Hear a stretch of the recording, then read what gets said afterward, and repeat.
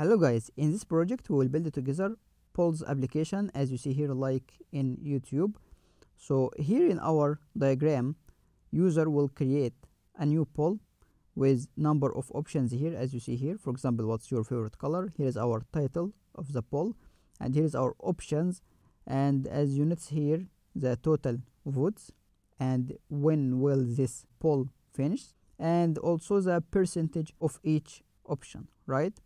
Also, we have some notes here. User will create a new poll, so we need authenticated user, and poll must has at least two options, and also must have start and date time. But when the poll start here or created, started maybe, it will not be changeable, right? So let's start. Here in my project, I have created a fresh Laravel project, PHP artisan about, and here is my application version 9.42. Go to our .env file. My database is poll here, empty database, and I will install Laravel Breeze as a scaffold. Laravel Breeze here, Breeze starter kit here, and using Composer I will install it, right? Then install Breeze. After that, migrations, and then PHP artisan migrate, then npm install and npm run dev, npm I and npm dev. Alright, now it's created. Back to our application again here, refresh, and we have login and register buttons. I have no users, so I will register here. Ahmed at mail.com, password, enter. Now I am authenticated. Right, here I have created a new blade for creating a new poll, and also I created new endpoint. So here in my create blade.php, I am using here home layout. Here's our home layout, and I am using materialize CSS framework, this framework here, materialize, this one, right? And I used Alpine JavaScript to do some dynamically in my application. And then in our create here, this one, impulse create view, I am using this home blade or home layout, and I created these fields, right? Title, start at, end at, and start times, and also end times. And if I back again to my web here and root prefix poll and the middleware, user must be authenticated to create a new poll group here, function, my root view, you can learn about it from here, create, and my view here, this one, polls.create, right? So here back and test in our application, polls create, right?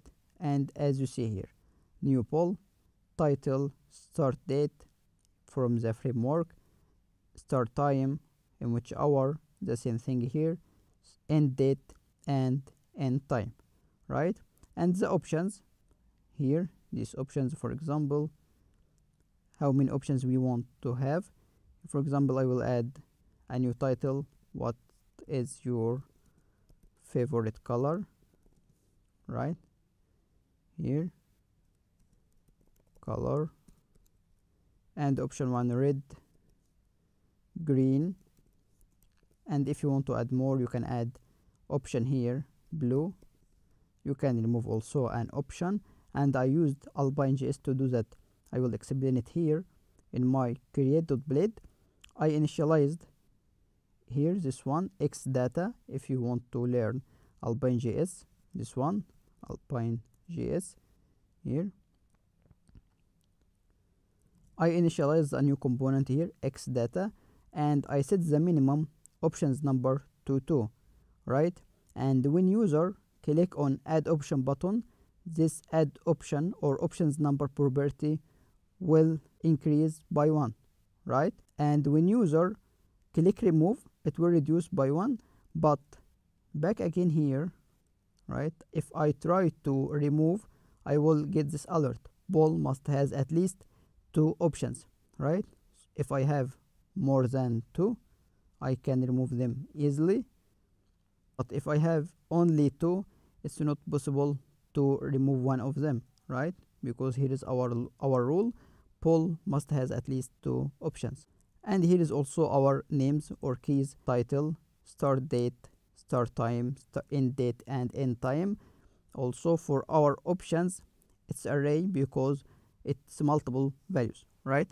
So let's create our controller and implement creating options here. So here, PHP artisan make controller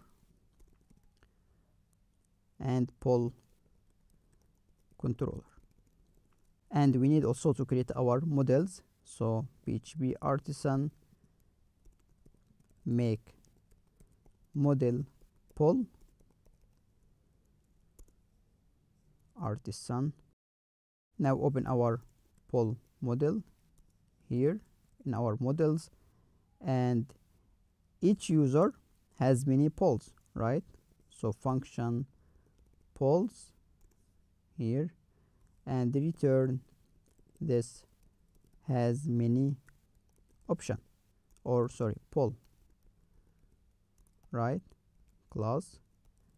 And for each poll here, each poll has multiple options, so also we need to create our options model. Back again here, PHP artisan make model option -m, because I want also to create migrations, and also I will create a table or migration for polls here. PHP artisan make migration, create polls table, create equal to polls. Alright, and for our poll here, now we have options, poll, and users models.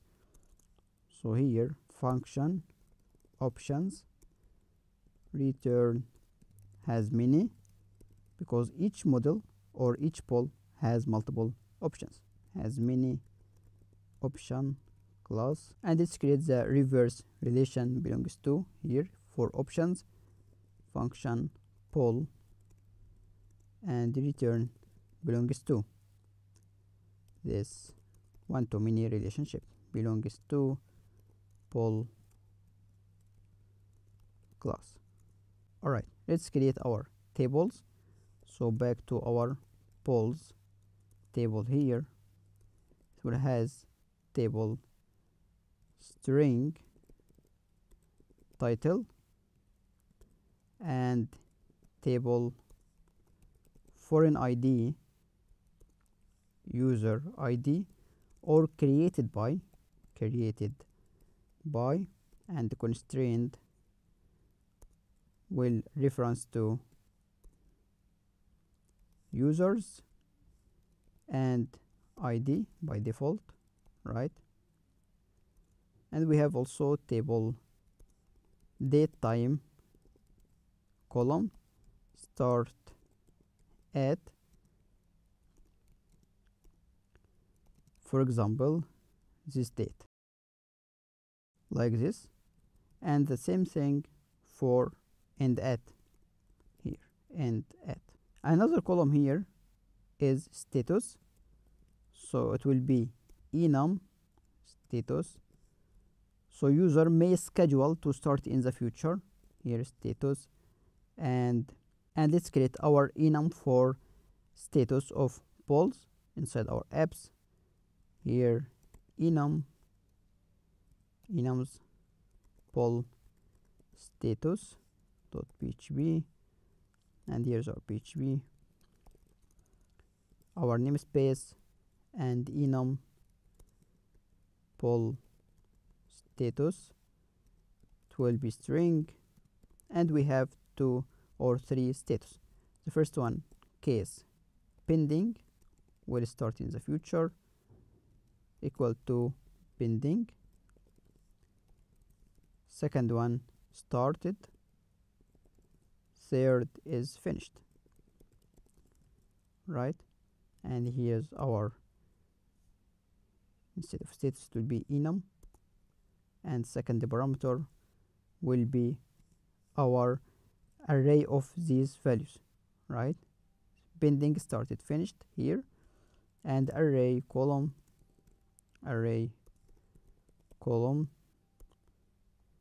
poll status cases and value. Here I get all values as array. You can watch this video also to understand this part, right?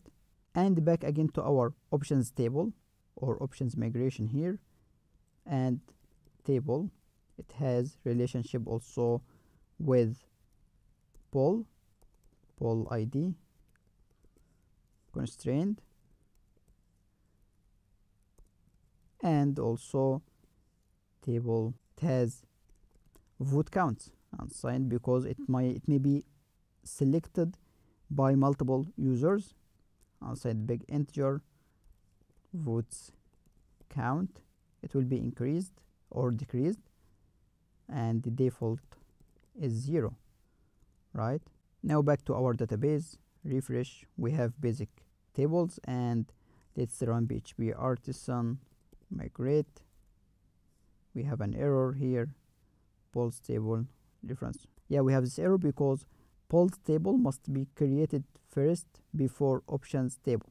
If you back here, you see the order of these migrations, so we may need to add small change here to update this file name, for example, right here 7, or even add all the date here 21 here.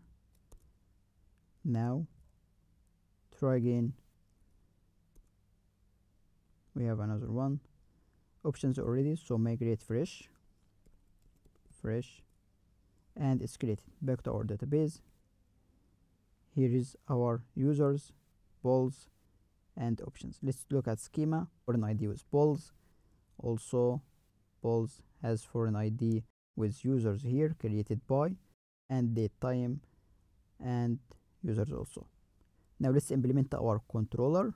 Back again to our VS Code and close each of these windows, and here is our poll controller, right?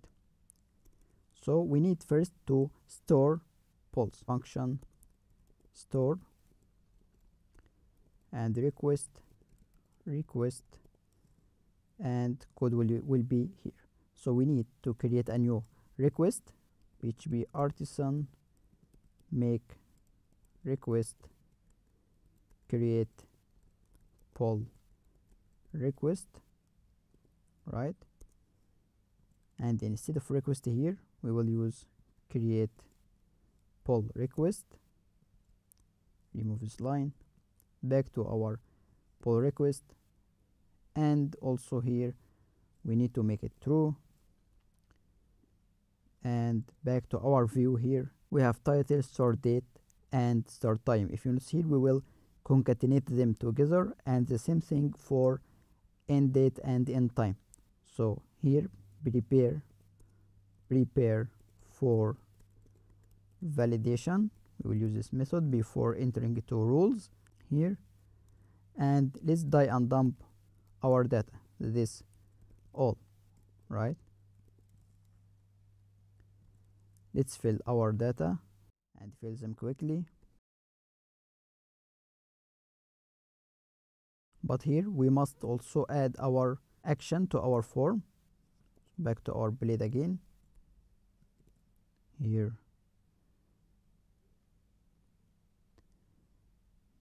and let's create our endpoint first inside web. So root post create, right, and name will be poll.store.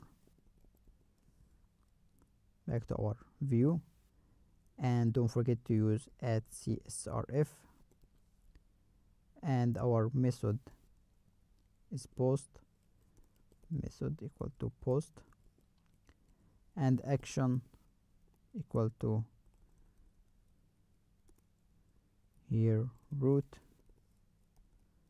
poll.store,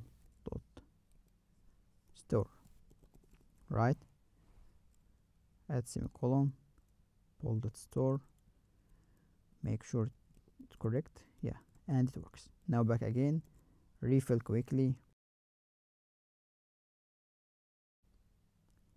and yeah, as you see here, we have our token, we have also title here, we have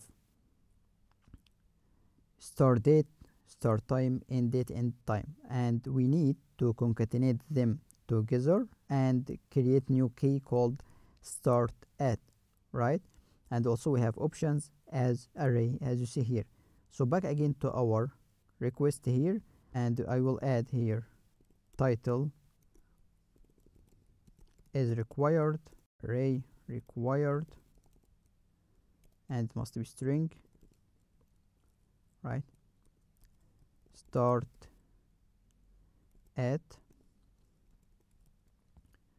must be required also, array required, date, and it must be before or after or equal now the time, and end at here, end at it must be after start at, right, so instead of now we can use start at, so end at must be after start at field, right.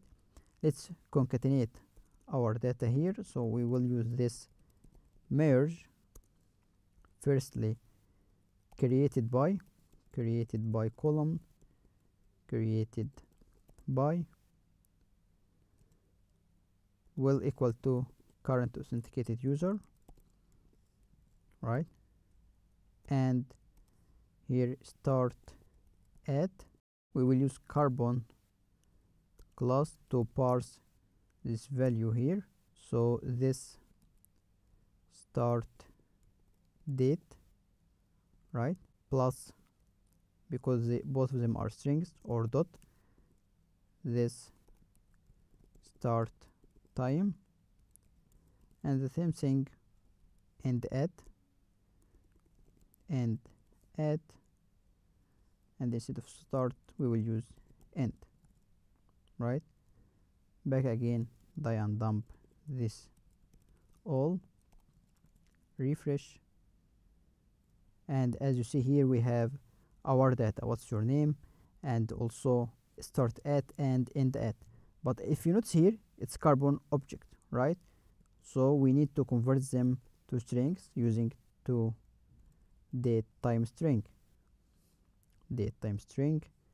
and the same thing also for end at to date time string, right. Refresh again, and as you see here we converted or concatenated them together to create this date time format. Alright, that's great. Back to our controller again, and let's die and dump everything works correctly, request validated, dated, and now we have our data. But if you notice here we don't have created at column, because instead of setting it here in our prepare for validation, we can use the relationship in our user model here. User has multiple or has many polls, so we can use this here, auth user here polls, right, and create request validated, request validated, then return created, for example, or return back here, back, refresh, and we have an error. Create has one or many, must be array, validated, yeah, must add method. Refresh again, and we must add mass assign to our poll here. Guarded will be null. Refresh again, and we have another error, user ID in field, yeah. So we must define our foreign key, because you know in Laravel it will detect automatically that polls has user ID as a foreign key, but in our case here our foreign key is created by. So as a second parameter here in polls method inside user model, we will use here created by, right? Back again and refresh, and back again, polls data, and here we have our data, right? Another thing, if you notice here, our status is by default is pending, because if we go to our poll status here, the first one is pending, but if you want to define it in our model or in our migration, you can say default here, default is poll status pending value, as you see here. Also, if you notice here, if we go to our options, we don't have any options created, right? We have poll, but we don't have options, right? Let me remove it. Now let's create them. Firstly, we need to add them in our validation here. Here is our options, and required array, right? And minimum must be 2, right? To make controller that each poll must have or must has at least 2 options. Back to our controller here, and let's format them.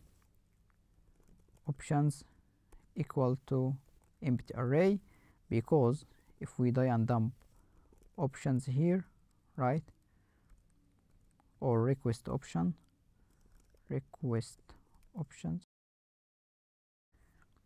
create a new one here, refresh.